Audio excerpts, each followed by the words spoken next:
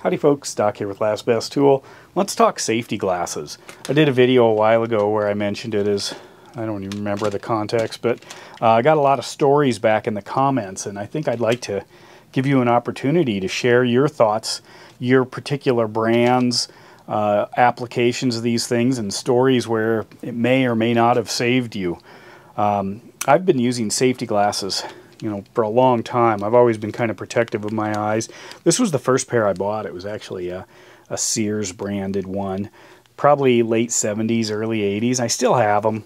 I've used them for painting, for drywall, drilling. I moved away from these, but I still have them. But got kind of a McFly look to them from the 1950s. But anyway, others. I moved to the Snap-on clear ones. I really like these. Snap-on rebrands them from other companies. For a while they were Uvex, and I had experience with Uvex in the ski industry. They were a large goggle manufacturer. But these are great, inexpensive, good fit. You can adjust the temple as far as the vertical the vertical shaft on it, as well as the extension for your particular ear placement. And people's ears are not always lined up the same way, symmetrically on their head in both fore and aft and up and down. So that makes a difference. Plus, I'll angle these differently depending on the job, whether or not there's a risk for something to fly up underneath it. So I appreciate that. Here's a dark pair of Milwaukees. I don't know if they're still making these guys, but a lot of fence building, outdoor work. I use these. Sometimes it's nice to have kind of a darker lens for those bright days. Here's a 3M. Here's a couple of 3Ms. 3M makes a ton of these.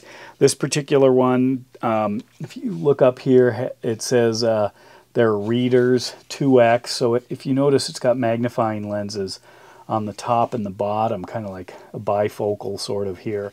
So you can easily be doing some fine work, computer work, soldering, etc., with a safety glass, but also a magnifier, so you don't have to double up with a magnifier and a goggle or something like that. This particular one here is 3M. I wish these had adjustable temples. They don't. They are fairly flexible, and you can put straps on them. There, you can see there's a hole there, a clamp basically to strap. But this has a nice kind of a soft foam gasket around it. There are openings so it doesn't fog up near as much as some of the rubberized gaskets. So that's actually quite nice, but you do get a better fit. Keeps a lot more out, basically a few decimal points maybe of debris when you're sawing or drilling or chipping rock or hammering stuff or whatever. However, it's not perfect. The other thing with these is it's a fairly small coverage, so your peripheral vision is a little bit reduced once you start closing in, but that's okay. Solid performer there. Brought this one out. This is a Scott. It's actually an outdoor performance sunglass. Use that when you might get a stick in the eye or road debris thrown up in your face or something like that. Here's a common classic design. Really inexpensive. You can buy these by the dozen. Then you don't worry if you drop them. You knock off. You're working on a saw, and just set them down when you're done, and not try to find a way to prevent them from getting scratched. Just use them up. Just make sure that they're handy. That's the biggest thing. Here's a classic pair of readers. I have these things all over the place. A little bit of a magnifier, but you're quick to grab it when you're using a tool because, just in case. That's why you use these.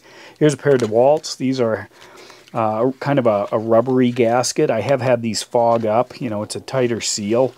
But, that's the least of your worries. In fact, you can see probably on the inside, because I'm usually stopping and wiping them down so I can get a clean view again out of them. Crank that up a little bit.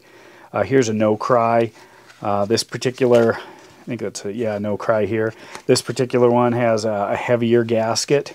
I'm not going to get into the ANSI certifications, etc. Most of these, anything is better. That's really what it comes down to, is you really have to have something on your face covering your eyes, almost regardless of what it is, unless, your particular profession you know, demands a particular standard, but then you already know all this. But anyway, this one, it fits nicely. This is a lot softer, so you get a nice cleaner fit. If you want to amp this thing up a little bit, you can put a face guard on it.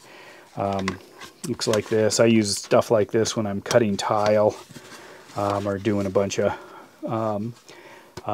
work. I don't use this for chainsawing, but I do, you know, obviously wear eyewear when I'm using a saw or a splitting maul, a hatchet, or a you know, some sort of an electronic split. I mean a mechanical splitter, hydraulic splitter. But things like this can just make a big difference. Simple little thing, doesn't really affect the fit or finish much, the fit or feel much, but well worth it when something goes bad. Here's another. This is a Univet. It actually takes kind of the same idea behind these, the DeWalt and the NoCry, as far as a kind of a softer rubbery gasket that fits snug around your face, but combines it with a traditional sunglass temple that both you know, extends like that, but also you can adjust the ups and downs, so you can get a really good fit out of something like that. So it's a nice goggle, or nice kind of glasses goggle. So anyway, there's some of mine. Have others floating around, but the thing is to have them handy, to have them within reach. If you have to go get them, you probably won't, or it's a quick drill or a quick saw, or you know, you just want to pound that in with a hammer, whatever, and then something goes bad. You know, most of these are a little bit better around fumes, if you've got any toxic chemicals, etc., but they're not really designed for that. This is better than nothing, but it does leak, so you don't want to use that if that's really what you're trying to prevent.